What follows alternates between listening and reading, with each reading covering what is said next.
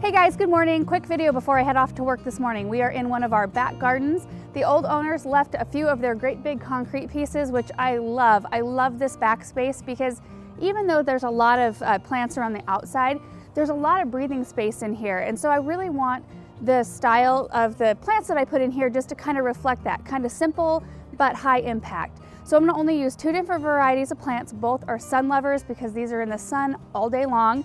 I'm gonna use these purple fountain grasses, which, oh, mercy.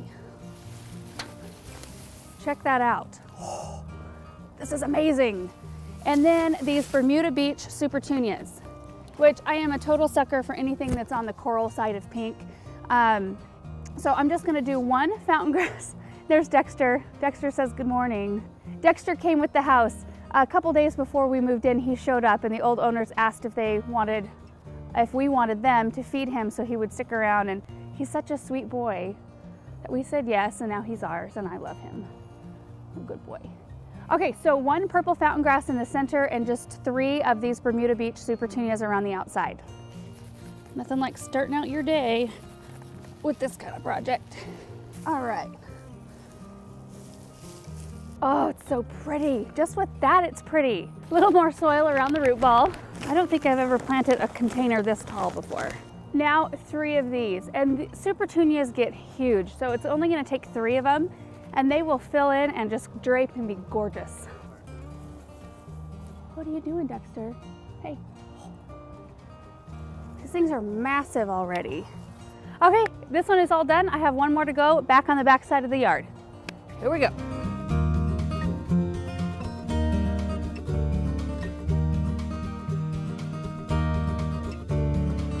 So that's it. I only used 4 plants in these urns, 1 purple fountain grass and 3 Supertunias. And if you have ever grown Supertunias before, you know that they grow super fast.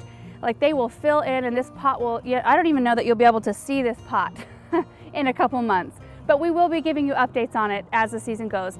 So that's my quick little project for the morning, and I have to be off to work. So I will see you guys in the next video. Bye.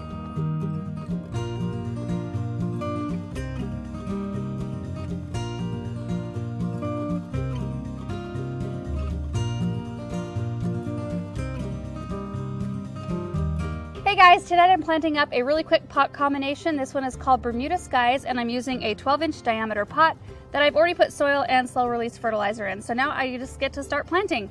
First plant I'm gonna use is the Bermuda Beach Supertunia. This is probably one of